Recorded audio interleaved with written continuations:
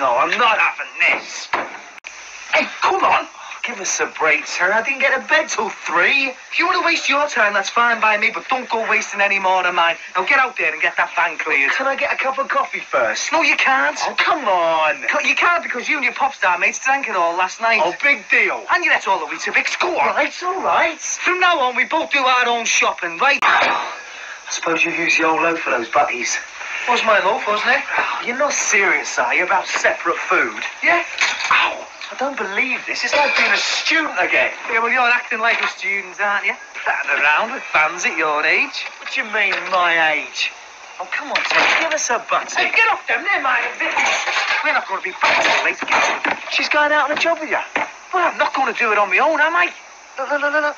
Pervo Collins is at it again. He's going to blow us up. No. Not even a pillock like him would do that to a next-door neighbour, would he? He's married to a magistrate, isn't he?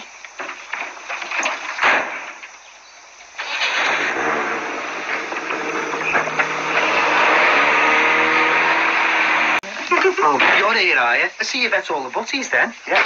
Is he charging you storage for all this? Of course not. Friends and mate. She's not my mate. Well, what's the matter with you, anyway? What's the matter with me? I'll tell you what's the matter with me. We were late because of you and your mates this morning, and the fella gave us down the bank said he'd never use us again. Well, he's just trying it on. He probably didn't have any other jobs anyway. Hasn't he? He had 3 jobs for us from today to the end of the week. Yeah, well, I'm sorry. All right. You've cost us the best part of £100. Maybe I should start putting the stuff back in the van. Oh, you're joking, aren't you? I've promised to take the gear round to where they rehearse. How much for? I've told you already, friends and mate, all right? And how much did Fran pay you for last night? 20 quid, right? There you go. Is that all right with you? Well, you do owe us for loss of earnings. Hey, hang on a minute. And now you're just about to swan off round the town with the petrol that we bought. You just listen here, you. Hang on a minute, Pat. We'll pay for the petrol. No, we won't pay for the petrol. I own half of that van, right? I'm Terry's partner, not you. Well, you don't act like it, do you? You haven't lifted a finger for weeks. Yeah, well, I'm going out on a job now. Oh, what, for the band? Yeah. Well, that isn't a job, is it? It's your hobby, and it's costing us money. We'll pay up. Hey, I'm talking about cash here, not a quickie behind the drum kit. Hey, you, I don't have to listen to this. I should dump you for that, mate. All right, then, go on. Pack it in the paria. Look, this is dead simple. We can't afford to subsidise your van, right? So he doesn't do any more running around for you until he gets paid up front. When you pay him, he can pay us and take your stuff wherever you like. Until then, it stays here, okay? I'm going. No, hang on, Fred, hang on. No, it's not okay. Since when did you have the right to say how we do things in this house? Since Terry asked me to come and live here, that's when. What? He asked me to come and live here. Well, that's the first I've heard of it, mate. No, it isn't. I've been talking about it for weeks. Yeah, well, I thought that was all talk, didn't I? I didn't think you were serious about it. Oh, don't talk soft. I think I better be going. No, you're not. You stay there and hang on a minute. It looks like you two have got an awful lot to sort out between you.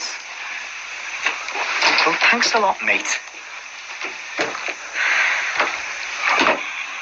You know what's going to happen, don't you? I'm going to end up as a gooseberry, aren't I?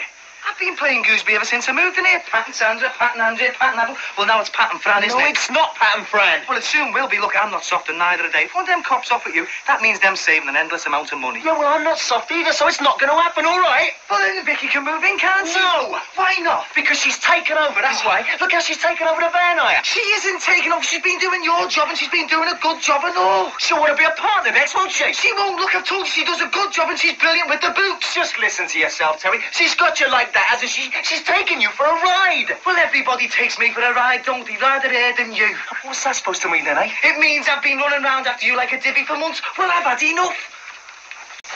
I said I'd have the stuff over there for 8:30. I mean, the van's standing outside doing nothing. We might as well do it. No, you might as well do it. It's your hobby. I don't ask you to clean my football boots, do I? If you want to start taking this business seriously, that's fine by me. But I want to get myself sorted out and start making some money. Scolding. Oh, look, God, what do you want? Some old furniture shifting or something? I'm afraid I've got some bad news for you. Well, go on, what? My dad rang the DHSS today and said you were earning money without declaring it. He what? What for? He thinks Pat ran over the dog. But I told him. So did I. What are we going to do now? We're going to make him wish he kept his bloody mouth shut, that's what. Oh, that's great, that, isn't it? That is going to solve everything. Yeah, well, it's going to make me feel better for a start. Hey, you know what that means, don't you? If the social catch up with us now after all this time, we're going to go to jail.